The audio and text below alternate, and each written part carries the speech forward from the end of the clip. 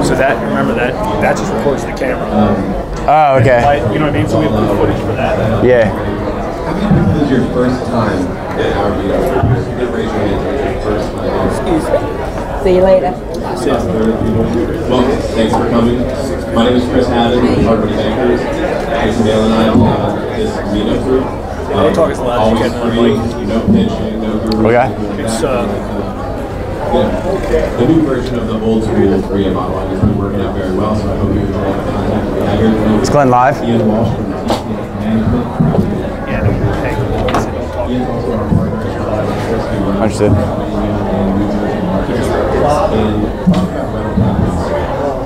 Good thing. It always has. The market's been very competitive the last year, and or even wholesale deal with the amount of spread that they need.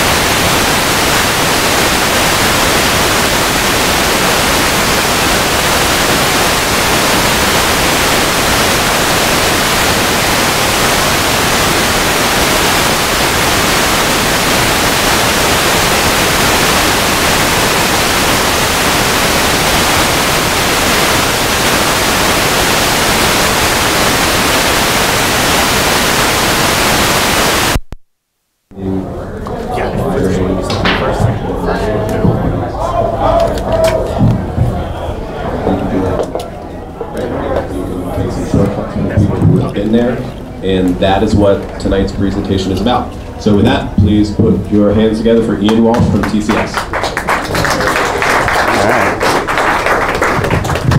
Thanks, Chris. People usually don't clap for me when I come on stage, so thank you. Boo? I get booed? Somebody boo me? Are you an Eagles fan? Is that what we got back there? No? Okay. So guys, as I was just talking to Jason, after this I'm going to talk for maybe 30, 45 minutes. Then there'll be some Q&A. There's some other pretty large investors in this room that will also be able to answer some questions. So maybe 30, 45 minutes, ask questions after. If you really have an urgent question that has to be asked now, go ahead. But I'll talk and then we'll go from there. So, good, Jay? Good, okay. So you guys don't know me. I'm in the Philadelphia market. Maybe you do know me. I lend with Hard Money Bankers. I'm a partner in the Philadelphia area, South Jersey. I do a good bit of these presentations, typically on hard money. So why am I here talking about property management? They didn't just find a guy in the office that was going to talk about property management to fill space. I have a pretty good bit of experience at what I do. So my background is I got in the business in roughly 2008. And when the world was ending, I jumped in and I ended up wholesaling. There's some big wholesalers in this room. Terry, where's Terry? I know Terry's a big wholesaler. Locally. So I used to wholesale a lot of properties. We do maybe 100, 150 deals a year, and that's how I got my feet wet. That then steamrolled into a property management business. Probably not by choice, quite frankly. I was young, I was fresh out of school, and at that time, it made sense for cash flow. It seemed to be okay.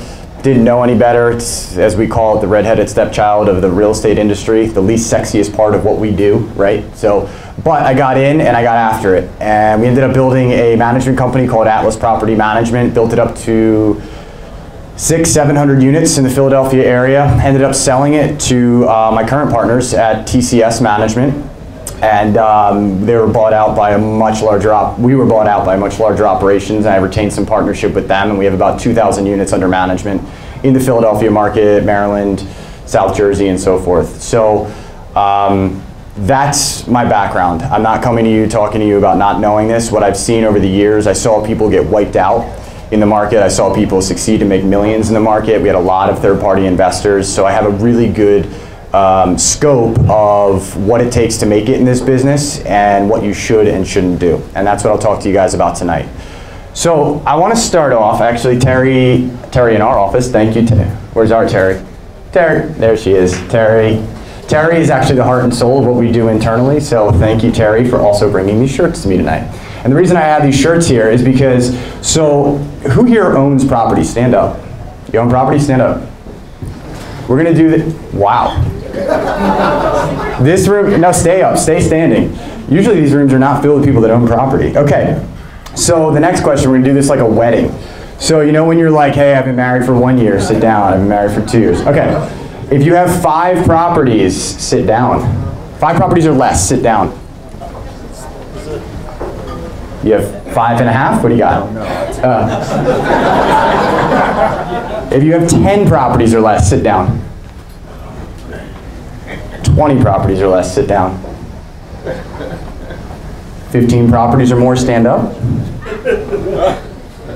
Good, you win. I want to know who I was dealing with tonight. Here you go. HMB shirts. Thank you. Is there a lady in there? You know what? You know what? Terry, who's always prepared from our office, said if a woman stands up, we have a woman's shirt. So that's yours. And I got 3 more shirts. Who's got 10 properties? Raise your hand. Just raise it. There you go. And all right, this is gonna be long. Somebody's losing a drink.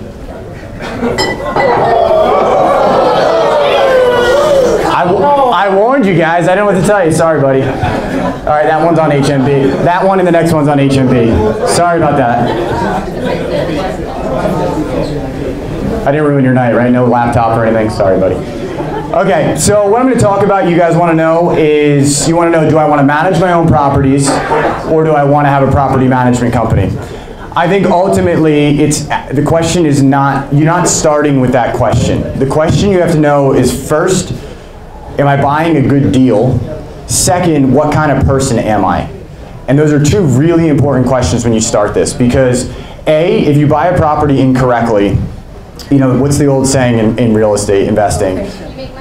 Location, true. Who said that? Yep. Do I have an extra shirt? You already got a shirt. You got 2 shirts. I can't do it. So you guys have you have to make money when you buy your property. What does that mean? It doesn't mean you actually cash out the moment you buy a property. Really buying a property at a steep discount is allowing you, especially if you're new, a lot of room for error or to make a lot of money if you know what you're doing.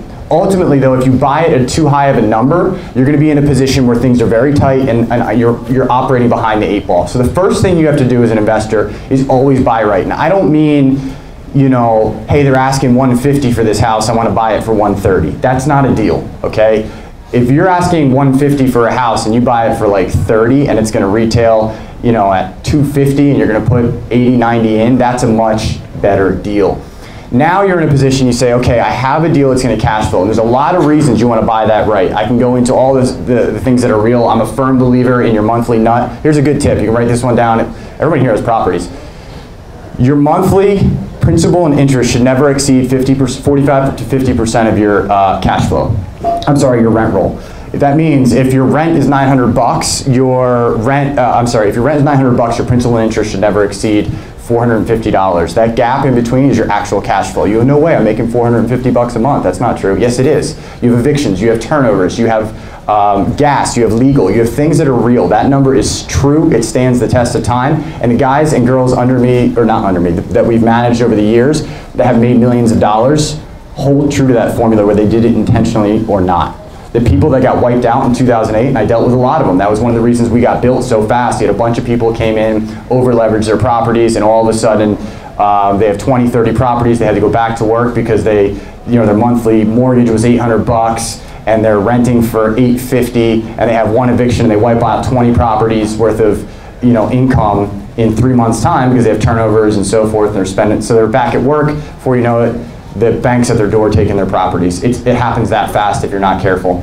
So 45 to 50% principal and interest of your principal and interest should be your rent roll. That's a really good, safe number to be at when you're figuring out how much should I cash flow. So now we've established the fact that you have bought a good deal. Great. The real question is, how many people in here have a property management company? 1? Seriously? You guys have no good property managers around here? Oh, I have one. You have one, okay. I didn't hear the question. How many people, that's all right, I talk fast. That's my downfall for being up here, I apologize. I talk fast, I have bad posture, and I don't smile much. I've been told this before. So the next question is, how many people manage their own properties? Let me just see those hands. Wow, okay, a lot of people. So I would venture to say the best question you should ask yourself before you get into this business as a property manager is, who am I? And who am I, not me, but you. Because if you can't evict somebody, if you can't throw somebody out on the streets, if that is going to wear you down, this isn't for you in managing your own properties. If you are that person, it doesn't mean you're a bad person. It means you understand the business you're in. I'm in the business. I have 2,000 properties we manage. See a lot of evictions. I don't like evicting. It's like Tony had a really good analogy earlier, which is eviction is like firing somebody. Nobody likes to do it, but nobody really wants to be in that position, right? The employee or whoever it is not happy with where they are. It's not working out. The boss doesn't really, it's not working out for the boss. It's a toxic relationship. That's what an eviction is. This business is like a velvet hammer, right? It doesn't, one deal typically doesn't knock you out, doesn't knock you out cold. It's that little hammer that taps you over the years and wears you down. It doesn't mean it's going to wear you down, because I know a lot of millionaires that have made a lot of money managing their own properties, and that's okay. But they knew up front, or they were built for it. It's not a corporate field. This is, at the end of the day, you have to get your money, and you have to do it the most efficient way possible, because if you don't do it that way and you don't operate, if you operate emotionally, you're going to put yourself in a bad position because you're going to let somebody slide on rent. And where's that money coming from if that money slides on rent? Either your other properties or your pocket. It's the same place, right? You're still forking over money. How often can you do that? How often can you let that velvet hammer hit you in the head and deal with that? And I'm not trying to discourage anyone from being a landlord. It's just, I ask you to ask yourself that question up front before you get in this business. If the answer is, I can handle this, I get it, usually you probably had your skin thickened a little bit. Here's somebody had 10 properties or more. I threw somebody a shirt. Who was at 15? Yeah. You probably have thicker skin than when you started, right? I did collections for 10 years before I bought property. Oh, so you were building your thick skin before you got into this. Actually, that's a great segue. So that man can say to himself, he can go, I can handle this business. I can take the ugliest part of real estate, and I've been doing it for 10 years, and I can do it for another 10 if I want, but instead I'm going to go out and I'm going to do management. But you ultimately knew by yourself, internally, you could handle evictions, you could handle repairs, you could handle all these tough questions that come up because you have to get that money. You have to collect the money. If you're not collecting the money and you can't do the repairs for your business, you're not doing your tenants a service, you're not doing your investment portfolio a service, nobody wins if you're not making money. The other thing that I'd recommend, highly recommend, is you ask yourself, how consistent am I? Collection guy, perfect. You're going to be pretty damn consistent, right? You're calling you every night, 6 o'clock, annoying you. No, not you? Okay. So, one text, okay, he's really good. So what I recommend is something that is really important to your personality trait if you're self-managing is being a consistent individual. What do I mean by that? It means your processes are consistent. It means the way you operate your business are consistent. You cannot, it's not fair to your tenant, it's not fair to the people that you work with. If one day you have a bad day and you change all your policies with your tenants and you call them up yelling at them and you're mad at them, that's not how this business works, because it is a business. So if you establish policies, you know yourself well enough, you have to know yourself. You're going to do this every single month, the same thing every single month. You're going to either adhere to your leases in this way or you're not. When a tenant calls you, I don't want to say it's training your tenant, because it's not that. We have some fantastic relationships with tenants that we deal with now, but what it is it's allowing them to understand the expectations of how to work with you. And it's so important, whether you're a property management company or whether you're a landlord, for them to understand, what do they expect when you speak with them? If I have a leaky faucet, what's the expectation they have of you? It should be consistent every single time. You'll have a much better relationship. If you're going to be out there in 24 hours and that's the tone you set, that's the tone you set.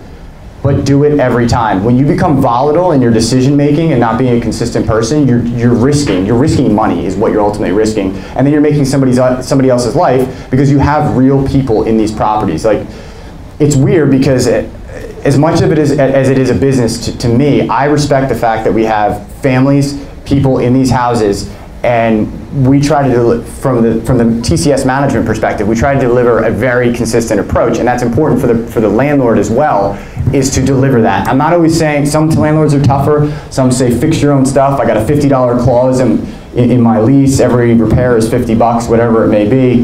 There's no right or wrong answer in that question. The right or wrong approach is being consistent. So, if you've established the fact, how many people that own their own properties, this is going to be a tough question, I know not everybody's going to answer, don't want to manage their own properties? How many people is wearing them down? Yeah, perfect. The only 2 people in our office say me. Somebody in here says, hey, this is a lot, you know, I don't sleep some nights. All right, somebody's lying to me. somebody, I'm telling you, I've had this conversation too many times with a room full of too many people with properties. They're not in love with this business and they don't know what to do. So in the event that you decide, hey, this wasn't for me, maybe I made a mistake, maybe I thought it was for me, we all make mistakes, believe me, I made plenty. You get into a position where you have to say, hey, this is maybe something I look at a property management company because I can't go for the next 20 years of my life dealing with these conversations and handling the repairs and my contractors and et cetera.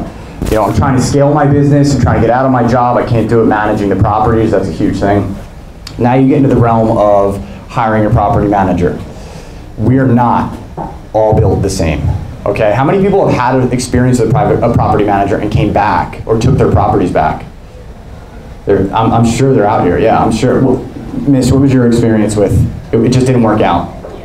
Didn't work out, probably because they weren't giving you the service or didn't give you the expectation of what you anticipated, right? So your relationship with a property manager and deciding if you're going to go to a property management company is just as important as the relation. It's the property managers and your responsibility to make sure you each have the proper expectations. So if you expected one thing, I'm not saying it's the case, and they delivered another thing, somebody didn't set the proper expectations and they weren't consistent with what they were doing. There's a lot of people in this business, or a lot of management companies in this business that get into it, maybe they're realtors during the day, they think they're going to collect some rent checks at night and manage your property, your most valuable assets, and they're going to do a great job. That's not how to properly do it. The proper way to do it, and this is not a pitch, I can only speak from where I've come from, this is not a pitch for TCS Management, I just know that we are the best management company in the Northeast, period. If you want to come up and ask, everybody's been to our office. And I'm going to tell you why though. It's not because, I'll tell you why, it's very talented people are in that office. I don't actually have anything to do with this, it's the people. And they run very, very consistently, and here's why. So you have 2,000 properties, probably 30 people on staff, each one of them is a specialist in their department. And you have a residential affairs department dealing with all incoming calls, you have a really good software system that handles all the accounting. You have people that handle evictions. You have a leasing department doing 60 leases a month. You have a contracting department. All departments, all businesses effectively inside this business, each individually specializing in what they do. That's what it takes to manage properties correctly.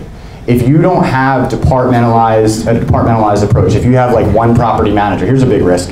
You go to a property management company and they have 5 property managers.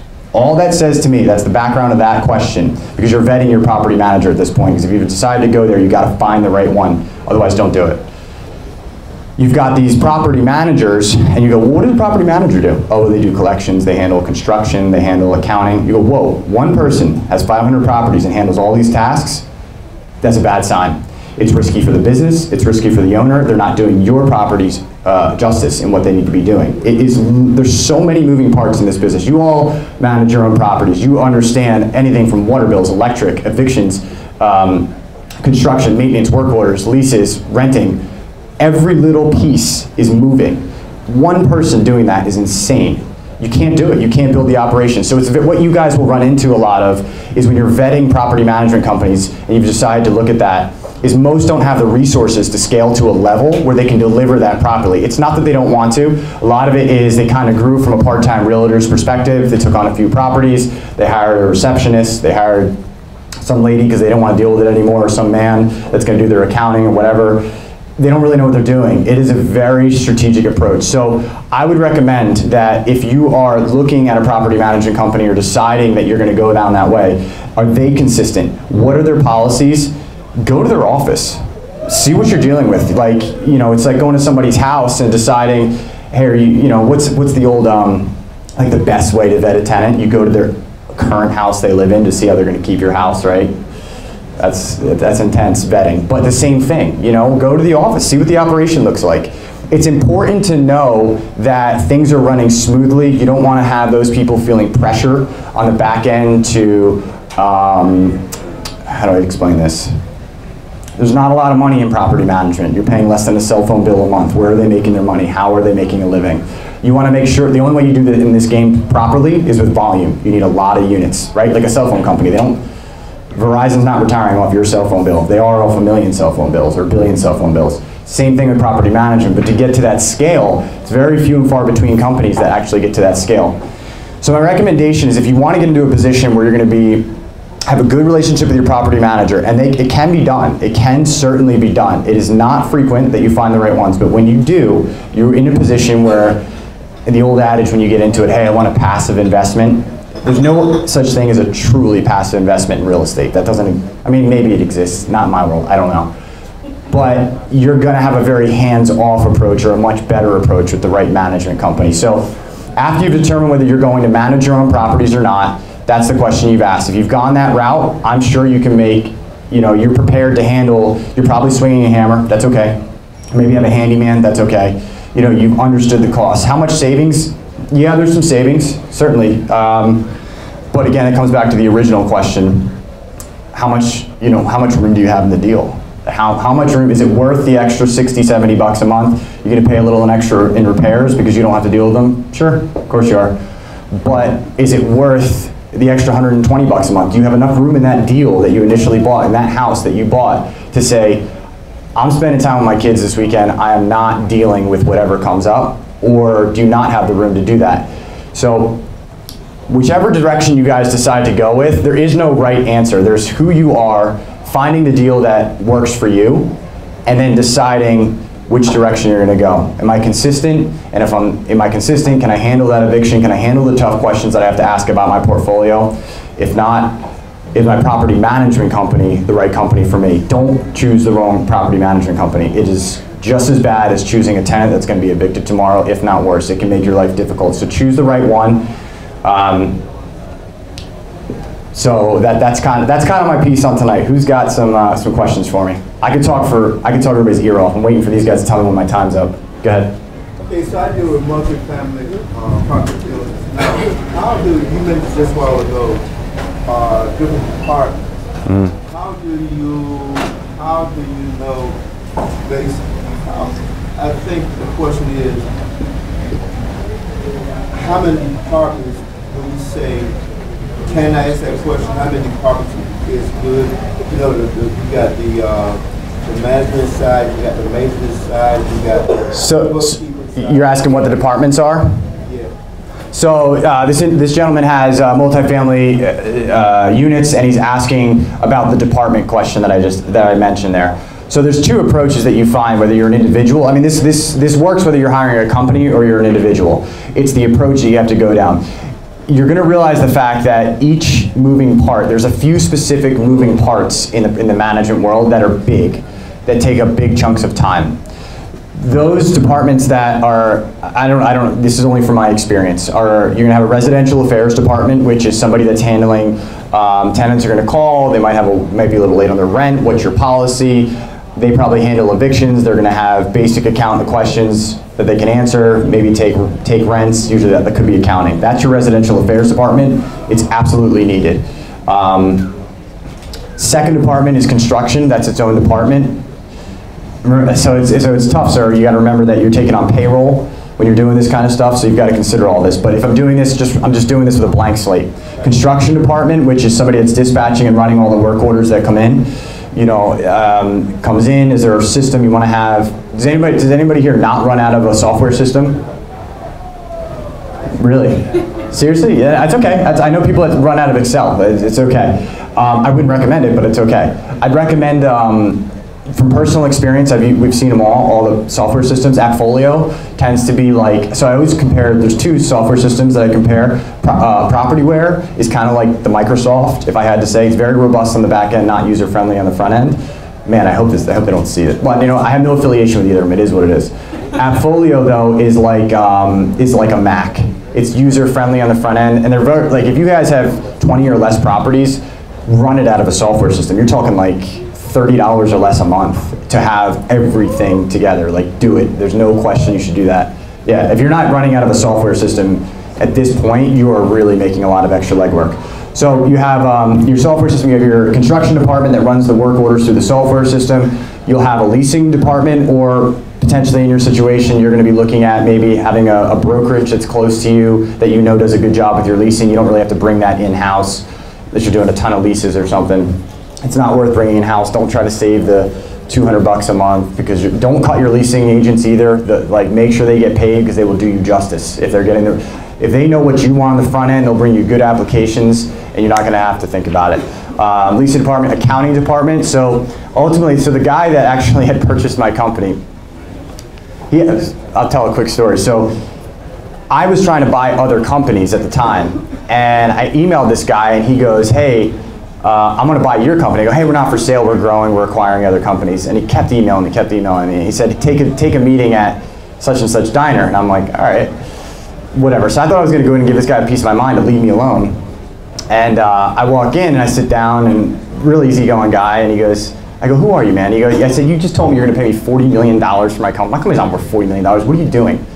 And he was like, no, I'm not going to pay you $40 million. I was like, okay, then what am I doing here? He goes, Google me. And he says his last name. And his last name's Oller, O-L-L-E-R. Go ahead and Google that last name.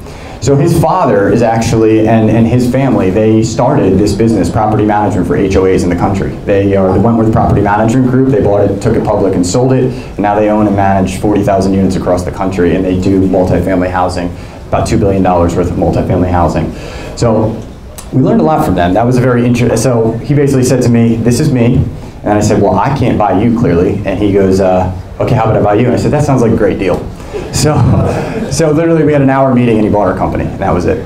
But we got to learn from those resources that you want to have an accounting department, which is really important, because he said to me, he goes, and he's very good at seeing clarity through all the mess, because this is a very messy business, right? He goes, we're just an accounting department when you back it down to it. The better the accounting is, like everything dispatches around accounting.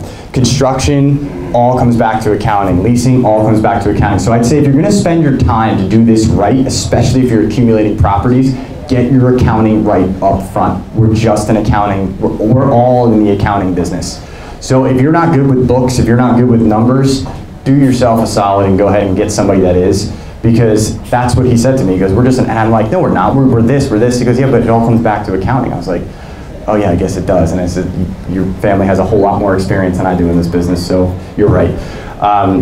So we have the accounting department, residential affairs. We also have, where we are, you don't have to do this. There's a lease renewal department that we're constantly dealing with lease renewals back and forth, but you're doing, you know, 1,000, 2,000 a year, so you don't really need that up front. That would pretty much cover what you need, those 4 or 5 areas, yeah. Now let me ask one other question, and I'll be quiet. Mm-hmm. Now, so I do management remote. Mm-hmm. Is there any kind of software that I can hook up the management company and see what they do? Is there okay, so you do management remotely. Is there, so what do you mean, how much do you want to see that they're doing? Do you want to look at, like, log into your portal and see what's going on? Yeah, probably on the weekly, bi-weekly. So the software systems, what they have a tenant login, tenants can pay online, ACH. Oh, but here's a good tip. How many people know what Pay Near Me is? Pay Near Me? Amazing service. How many people have tenants that pay in cash or money order? How many people don't want that? How many people don't want to have to do that meeting, right? If you sign up for Pay Near Me, it's free, it's with AppFolio, it's in the system. And you can go to a Dollar General store, a 7-Eleven, anywhere they go. They can literally, you send them a barcode to their email. That barcode is directly linked to their account. They hand the cash to the 7-Eleven, they scan it goes directly into your account, instantly done.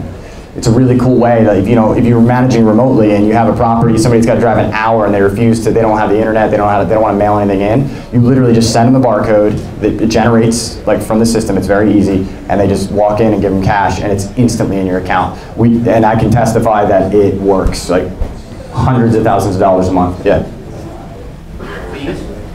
I think it's like somewhere between like $1 and $3 and the tenant pays it. Dollars, yeah. Well, it's extremely cheap. It's like, yeah, it's extremely cheap. It's a no-brainer. We have tons of people use it. It's also very good for evictions. So let's say somebody goes, hey, I've been meaning to get to you. I got $4,000 bucks. I want to give it to you. I don't want to be evicted. Great. Here's your barcode. Go down to the 7-Eleven and give it to me right now. It's really, really effective. Pay Near Me. So managing remotely, you can log in with AppFolio is a really good portal. So you have an owner portal and a tenant portal. Tenants see their ledger. Owners also have statements, work orders. They can see everything in there. So you can see from like a paper standpoint everything going on in your company, depending on what the management company, you know, sets, or if you have it yourself, you can see everything instantly wherever you want. Yeah, I mean, you can't, like, there's nothing that has like a camera in the house, if that's what you're asking, but everything is there. Yeah, oh yeah. Somebody else had a question, yes?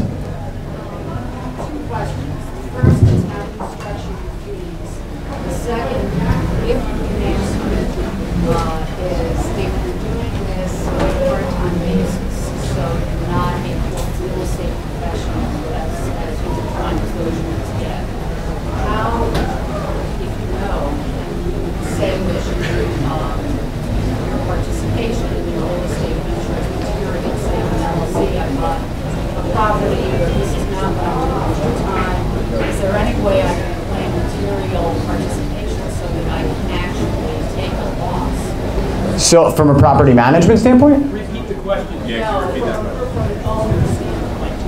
Is there a way to take a loss in the event that you spend money on your property, or no?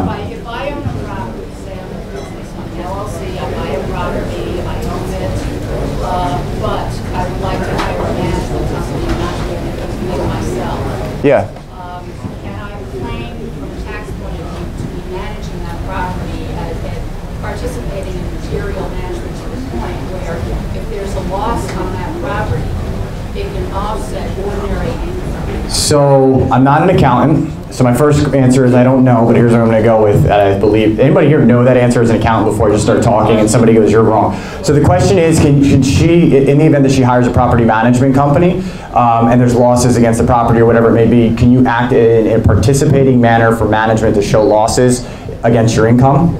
Yeah, it's material participation. Material participation. It's active participation.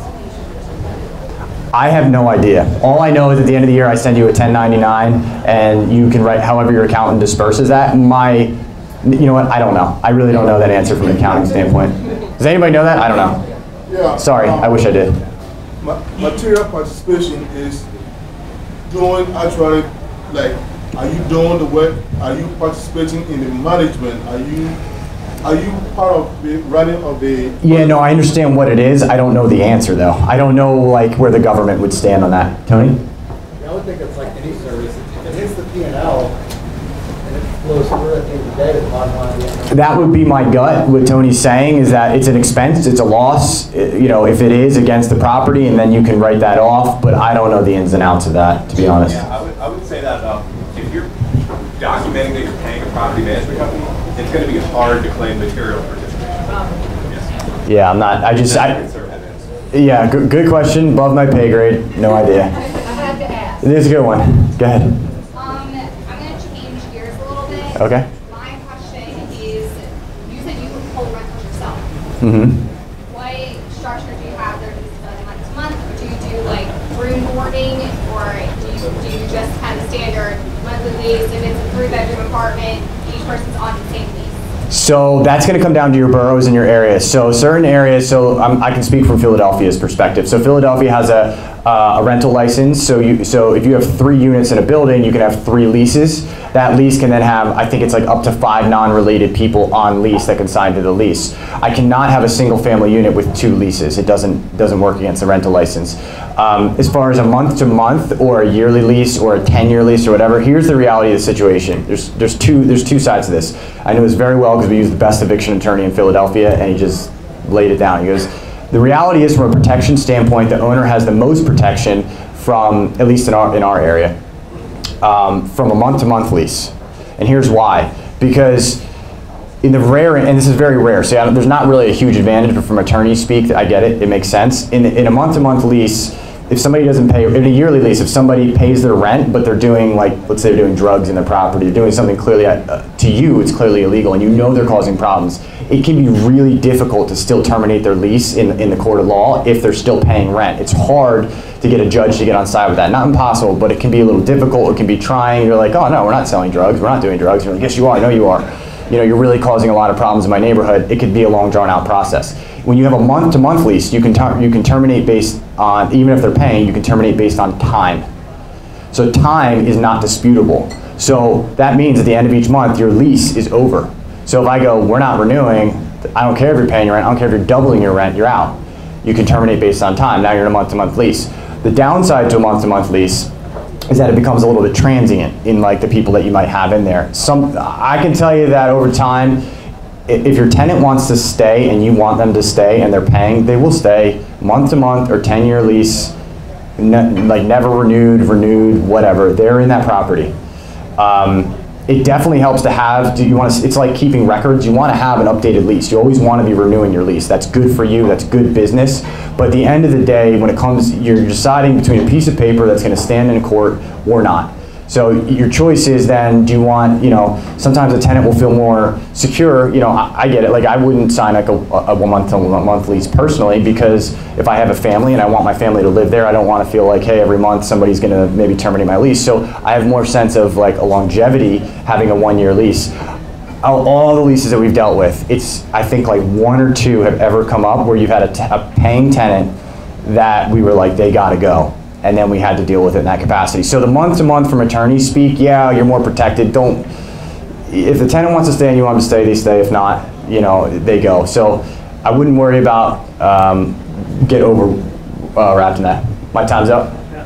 Oh, Jay has a question. Jay, ask me a question. What's your thought process on judgments or collecting that fee for somebody that you could file eviction or behind rent? Oh, good question. Do you guys go through the procedure? Do you personally go through the procedure?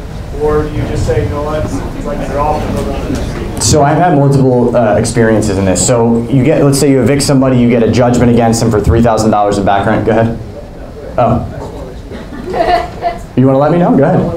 Next question. Oh, you got something. Okay. So in the event that you go to court, you get a judgment, they owe you $3,000 in rent. Here's the mentality I always say go into the eviction with.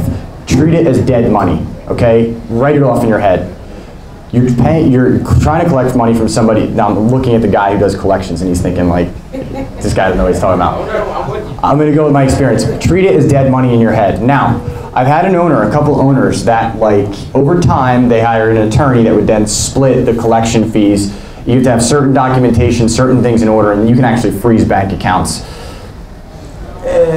It's a lot of work at times to do that, but at one point this guy had an extra $3,000 a month from all his evictions coming in from back dead money. But it was still dead money. It was money he didn't know. So mentally prepare yourself for the fact that, hey, I'm not going in and they're going to write me a check for $3 grand because they owe me $3 grand. That's not happening. I mean, 1 out of 100 leases does that happen. If you got it, great. Assume the money's gone. Then there's different services. I mean, AppFolio, I'll go back to it. They actually just opened up, and they're a publicly traded company. I didn't realize how big they are, but they have a service that actually goes and does debt collection. If they collect the debt, you just turn the file over, they collect the debt, they'll split, they take a percentage of the fees, and then you get the rest of the money. In my opinion, that's the deal you take. You take the deal where you hand the file off to this gentleman right here, take all your files, once upon a time, and then let them handle it, because that's what they do. That's their specialty, that's their business. Definitely don't become a debt collector yourself. You'll drive yourself nuts. You can't do any offensive business and go acquire properties if you're trying to collect bad debt. So mentally walk in with it broken, saying, I'm not going to get this money, turn the file over if you so choose, and then the collection company, that's how they get paid, and they're good at it. So, do you have a question? Yeah, what is your experience with veteran-based programs? Not much. I don't really have much. So there's a lot of different programs that approach us, like if the city gets $3 million in funding, $5 million in funding. Here's what I've learned aside from like Section 8, which Section 8 is big, right? Typically the smaller city ones, I don't know about everyone, most of the small ones run out of money eventually. So you've really got to find out how much money they have. Oh, I just got $5 million, great, but does that $5 million cover all of Baltimore? Because that's like $100 a house or $10 a house, right? So a lot of them run out of money, they're not as polished, they're startup funds, so it's not as smooth of an operation. So the only one that I've really, we do a lot of business with, a ton, is Section 8, because it's just they're so established. They have their own nuances though. The subsidized housing is their own beast. That's its totally, a cash tenant versus that. So we've broken it down, the simple math with Section 8 versus a cash tenant, and a cash tenant I mean somebody that pays you directly all the money, is it's a 4 to 1 manpower difference. So for every 1 property I'd have cashed at 1 to 1, I'd have to hire 4 people to deal with the situations that come up with Section 8. Now it doesn't mean it's bad, it's not guaranteed money, it's a guaranteed source of money, but it's not guaranteed money. There's things that come up. You have inspections, hey, the inspector comes out, no good, boom, you gotta be out there in 72 hours, and you gotta follow their guidelines. They are a good organization. They are good for what they do. You've just gotta know how to play within that game and be prepared. But I'm an advocate. We manage a lot of those properties, and if you know how to stay within their guidelines, it can work for sure. Yes? Fees, you're gonna see property management fees anywhere from 5 to 12%. My honest answer is don't even ask the question when you walk in the door to the management companies. Find out if you want to work with the management company, because $1,000 rental, you're talking there's between $50 and $100 a month. The right property management company, trust me, you would pay $200 a month, 20% if it's the right management company. The wrong management company, for free, it doesn't matter. You're losing money. So 5 to 10% is pretty common anywhere in the country. Don't get wrapped up on that though. Make sure you have the right management company first before you, yeah. So you started from buying the properties and renting, right? And Wholesaling, actually. Like wholesaling, and then eventually you come to the renting business. At what point you come to the need that you need management? So my management company came out of, from wholesaling, came out of, so it wasn't like that for me. We started the management company as a subsidiary to the wholesaling because people were coming back saying, hey, you want to manage my property? And we're like, not really. And then we were sort of like, all right, let's take some on. And then I was like, hey, we can figure this thing out. So that's how it came about for us. Where do I see most clients though find the need? About 10 properties. When you get to about 10, you start to get into a position where, especially if you have a job like during the day, you're starting to run a business at that point. You go from an investing perspective to a business, and then you're like scaling from 10 to 20. Once you get, so you're actually in this business, sorry if this freaks everybody out, you're actually most fragile, I find, from 3 to 10 properties. Fragile in cash flow that can support your operation. When you get up around 20, if you've bought about 20 properties free and clear, you have a business that now will support itself, not free and clear, I'm sorry, definitely free and clear, you're in good shape. At the 50% rule that I spoke about earlier, you're usually in a very good position financially where that business, you don't have to kick money into that business in the event that somebody turns over. So 3 to 10, you're actually most fragile in my opinion. You'll probably end up putting money out of your pocket from your day job. When you get to 20, if you bought right, the key signal to you will be, hey, is this thing, so do I have to write checks back into this or not? If you don't, you bought right and you're managing right. Any other questions? Yes? How about increases in the rent? Put that in the lease and sign up? We do 4% as standard increase. Here's what I find, that you initially, depends on the area. Some areas are hotter than others. Some areas are, you might have a property that somebody hasn't raised the rent in 10 years. They come to you for management and they're like, hey, it's $600. You're like, this is a $1,200 rental. It makes sense to raise the rent. I don't ever recommend, if you're negotiating between like 30 or 40 bucks with a really established, well-paying tenant that wants to live there, takes care of your house, do not risk your cash flow for 30 or 40 bucks a month. Put it in the lease, apply it. If there's some pushback, don't rock the boat. There's no sense. I mean, they leave, right? Somebody leaves a house, it's not 1 month's rent, and all of a sudden somebody's back in there. It's probably 3 months. Let's assume there's no eviction. That's a whole different story. Let's assume somebody leaves. Probably 2 to 3 months worth of rent. Probably a $5,000 to $10,000 renovation turnover, plus you're paying a leasing agent. If that 30 or 40 bucks a month was worth the 10 or 15 grand you just outlaid for that property, probably doesn't offset itself. So you really got to play those case by case, and that's why we have an entire lease renewal department. We determine if something's severely undervalued. But the other end of it is, hey, if this property is worth 600 bucks, it's worth 1,200 and they're paying 600. Yeah, you're losing 600 bucks a month. You got to increase that rent quickly, or be willing to say, hey, I'm cool with the vacancy at this point because that's a lot of money a month I'm giving up.